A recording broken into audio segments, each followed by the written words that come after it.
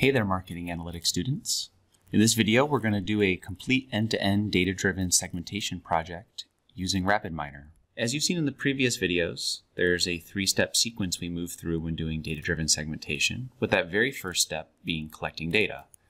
Now, we're going to assume that the data has been provided to us by some marketing research firm or someone else who did the work. But let's orient ourselves a little bit to what we're going to be working with. Our objective is to segment the craft beer market of San Diego. And when we were collecting data on the mindset of the craft beer consumer, there were a series of questions that we asked on a 1 to 5 point Likert scale. Notice that some of the questions are about the taste of beer. A good beer must be thirst quenching, not too heavy or hoppy.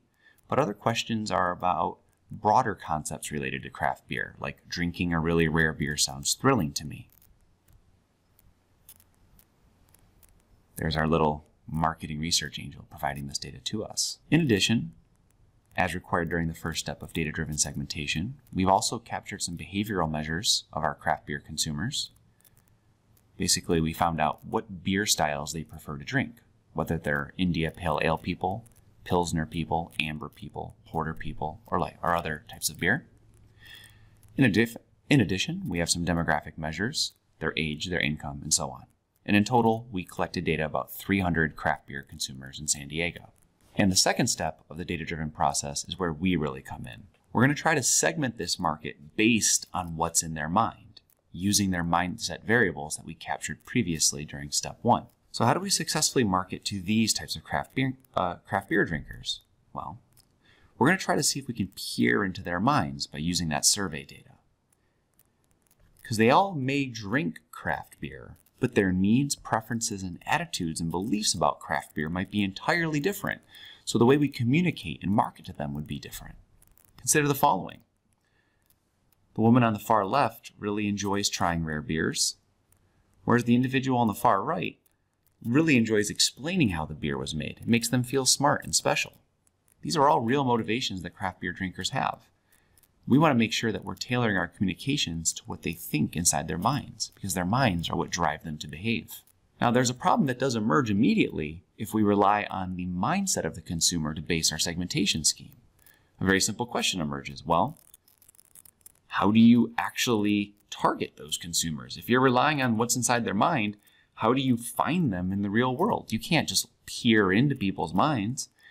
For the 300 people that we actually collected data on, yes, but for the many thousands or millions of craft beer drinkers otherwise, we can't automatically read their minds. So we need to solve this problem. One possible solution is that we use the behavior of the craft beer drinker to predict what's inside their mind. So these individuals were all drinking different styles of beer. Let's presume that that means that those were the styles of beer they really preferred. By knowing what they're drinking, which a marketer can easily observe, maybe we can reliably predict about what's inside their mind, which is the segment that we were trying to reach. Another solution is using demographic variables. Demographic information is usually easily visible or easy to target within the market. So for these 4 different individuals, we might consider their identification as being a man or a woman and their income levels as easily accessible information that we could use to target the underlying mindset of those consumers. So now that we understand the relationship between the data that we've collected and our intentions to build both a segmentation scheme based on needs and the mindset, and the use of demographic or behavioral data to actually predict that underlying mindset, let's break down the specific tasks that we're going to do in our segmentation activity. So if our objective is to build an actionable marketing segmentation scheme of the San Diego craft beer drinker, our first task is we're going to segment the market. We're going to use that San Diego craft beer drinker data, and we're going to generate clusters, which are our segments, using the k-means clustering algorithm in RapidMiner. For our second task, after we settle on our final clustering solution or segmentation scheme, we're going to try to predict which clusters people belong to by using either their beer style preference or the demographic characteristics. We'll build these prediction models in RapidMiner using decision trees. Now, for this particular tutorial, I've already provided to you a completely finished end-to-end RapidMiner process file that lays out all of the steps and all of the activities that we need to do to complete this process. My expectation is that you'll have imported that process file in RapidMiner and you're ready to run it. making sure you change that Excel file, right? And once we've done that, we're ready to proceed. While I'm showing you some of the results and talking through them, I will point out to you a few of the new operators that we're using in this process. But the extensive details of the other parameters for the other operators, I leave for you to review yourself by walking through the process file. This is the overview of our process file. It looks like a lot, but let's break down its overall objectives here. Here is a subprocess, and inside the subprocess is where we're actually going to do the clustering. In other words, we're going to generate our market segments inside this operator. Then, with our segments created, our next task is to try to predict which of those segments someone belongs to based on either using demographic variables or beer style preference variables. So there's two more subprocesses over here. Each one of those is a prediction model subprocess that's trying to predict cluster membership. This is just an overview of the entire process. You have to double click inside each one of these subprocesses to see the subroutines. So in our first task, the clustering task, I want to show you some of the features that we're going to be tweaking or potentially adjusting as we're testing out different clustering solutions. We're going to then run the model, and I'll show you one example where we run the model using a certain number of mindset variables based on a 5-segment solution. So when I run this, there's something that you'll probably want to do as well. Inside your RapidMiner software, you'll want to right-click on this particular subprocess here, and by right-clicking on it, you'll be able to add a breakpoint after. Breakpoints are really useful in RapidMiner. What they do is when a process is running in RapidMiner, anywhere there's a breakpoint is added, it'll stop the process and it'll immediately show you, the user, what results you have. This is useful if you want to sort of diagnose different problems in your model or see sort of what's happening as you're working through all the steps. So if you single click onto this subprocess operator, you'll notice that it's called a work on subset operator. So if you search in the operators menu for work on subset, you'll find this. And all this does is it takes your entire data file and allows you to select just a small subset of all of the variables that you want to work with. So inside the subprocess, we're going to actually run the clustering algorithm or the segmentation algorithm. And we don't at this stage want to include preferences for beer styles, such as preferences for amber, blondes, browns, hefeweizens, IPAs, lambics, and so on, nor do we want to include any demographic information. And we just want to select a certain subset of that mindset beer preference variables. In this example, rather than grabbing all of the available ones, I only grabbed 6. Next, let's double click into that operator and let's look deep inside that subprocess where we're doing the clustering. There's only one new operator in here that we really need to pay close attention to right now. The rest just generate reports. And that's our clustering operator here. This is the operator that's actually going to do the k-means. There's a very important parameter here that we need to tweak. Take a look at the k parameter here. Right now it's set to 5. That's something that we type in. And it's literally telling RapidMiner, I want you to create a market segmentation scheme of 5 different market segments. You could just as easily change this to 4, 6, 7, 8, and so on. To make sure that you get the exact same results that I do, make sure you check the Use Local Random Seed option and set the number to 2600. And also, because we're going to need to use this clustering information for our prediction models downstream, make sure you have the Add Cluster attribute checked and the Add As label checked. With all of this set up, you should be able to hit the Run button in your RapidMiner process file, and let's review the results of our clustering. Looking at the example set that came out of my Results tab here, I can see that I now have my 300 records with a new label applied to it, and notice that the label goes from cluster 0 to cluster 4. Starting at 0, that means our clustering algorithm has taken all of these individuals and segmented them into one of 5 potential clusters. If we look at the cluster model visualizer report, we can start interpreting what each one of these clusters means.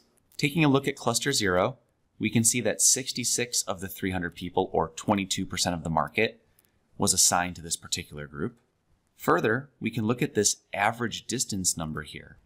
The way to interpret this average distance number is it tells us typically how often the actual data, in our case the customers, are either near or far away from the centroid. Remember, the centroid is the thing that we use to interpret what each segment is.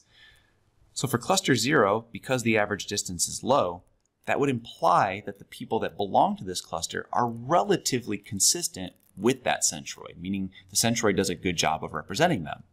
On the other hand, for cluster 1, the centroid number is, the average distance number is higher. That means that for cluster 1, we can still characterize the overall market, but each individual in that market isn't as well represented by that characterization. Next, RapidMiner actually gives us a nice little summary report here. We'll look at these results in more depth soon. And it's already telling us here that when we compare cluster 0 to the other market segments, we can see that this cluster really likes knowing more about the details of craft beer. That was one of the questions we brought into our segmentation scheme. They like enjoying craft beer with friends, and they really enjoy trying rare beers. So this group stands out from the other segments and on those particular mindset variables. The heat map report also gives us some insights into how how each segment is similar or different from one another. You read the heat map coloration from top to bottom for each one of the variables. This question, the beer pref drunk less question, dealt with the idea of people enjoying or preferring to drink a single craft beer rather than multiple beers.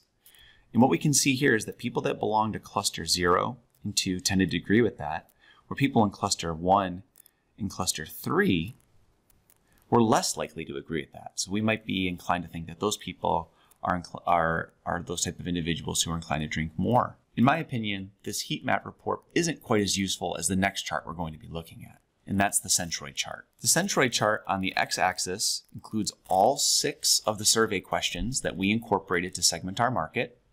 Each one of the colored lines represents one of the 5 clusters that we belong to, that we assigned individuals to. And the y-axis represents the scale that these questions were asked on.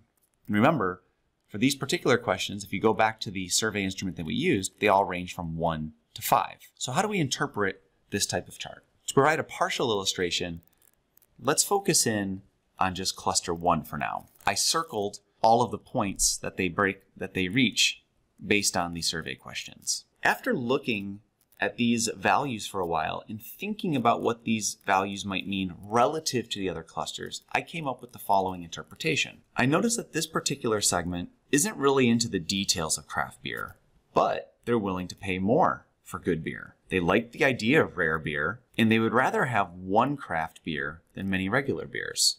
On the other hand, relative to the other groups, they don't really see craft beer as a great social experience, and they're not that big on supporting local craft beer.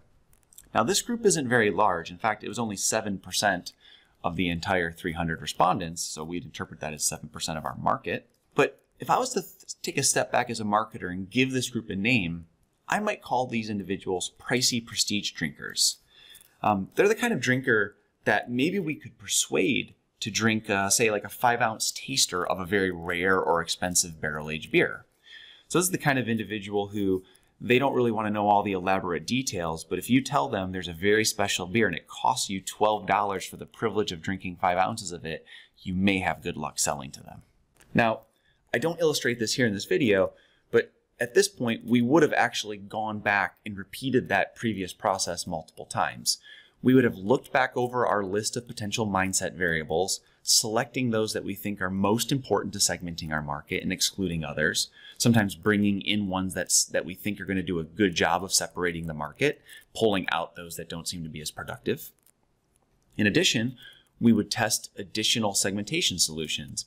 Instead of testing a 5-segment solution, I would probably explore a 6 and 4-segment solution.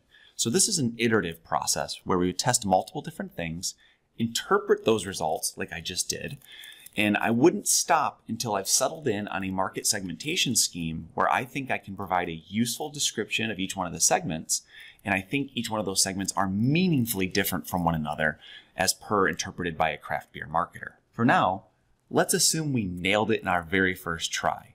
The segmentation solution that I showed you here in this video is in fact the segmentation solution that we're going to use for the rest of the video. In this next step, we need to now predict segment membership. Now in this task 2 process, if you go back to RapidMiner, there's a few additional key parameters that we're going to need to tweak.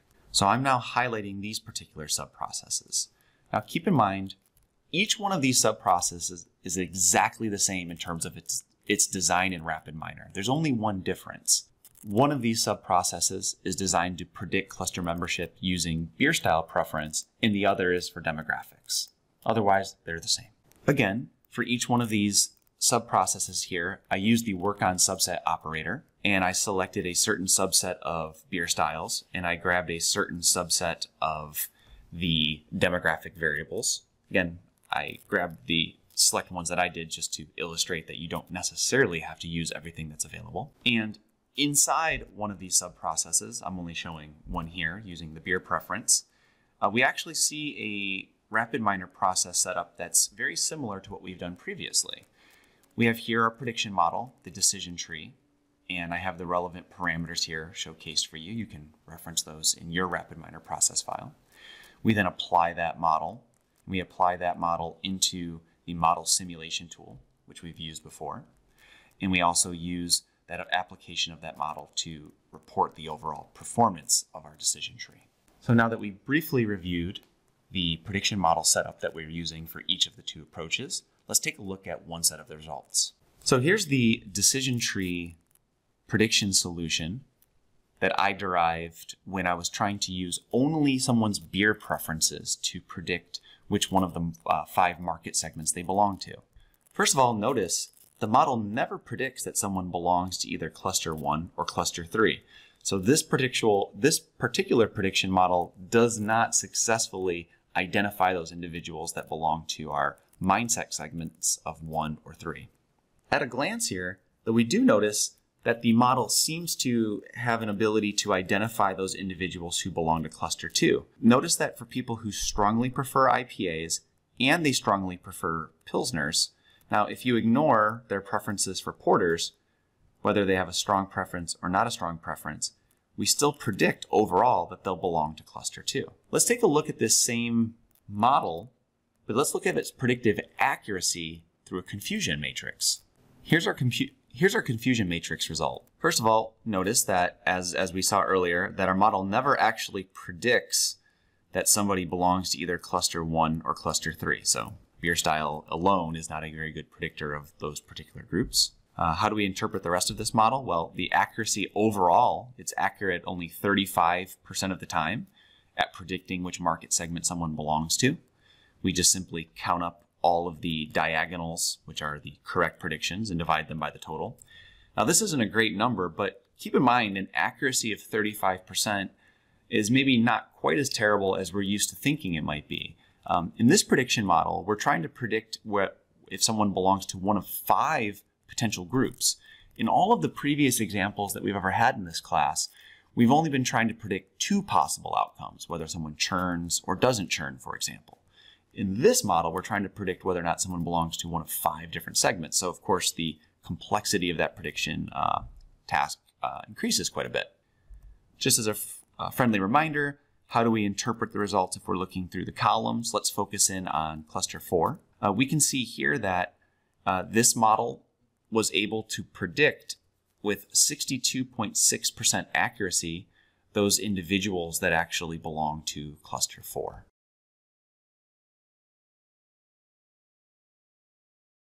So you might notice over here, I've adjusted my inputs. So I was imagining an individual who strongly prefers IPAs and they strongly prefer Pilsners, but they don't have a strong preference for porters or ambers. So more of a lighter colored beer person rather than a darker colored beer person, if you will.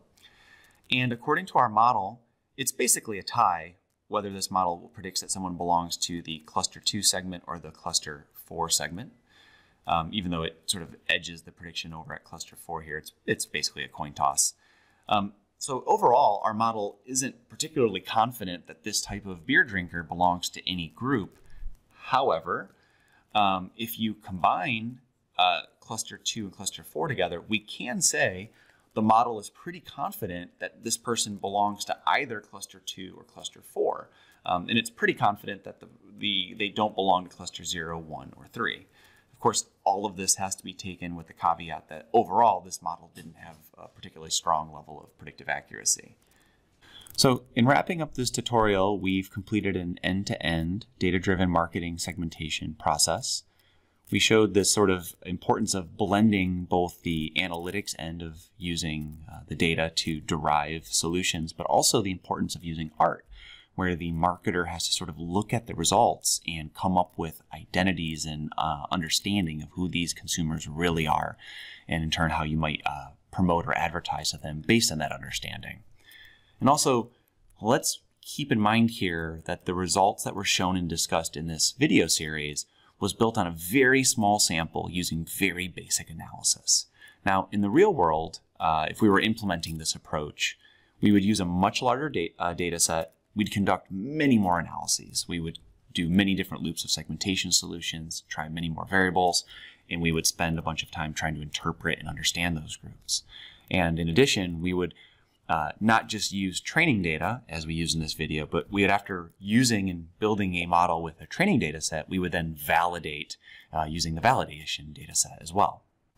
I hope that you look forward to playing around with the different parameters within this process file yourself, interpreting the results, and seeing if you can come up with a better way to identify and segment the craft beer drinker in San Diego and identify a superior way to actually target those individuals. The craft beer industry needs your help.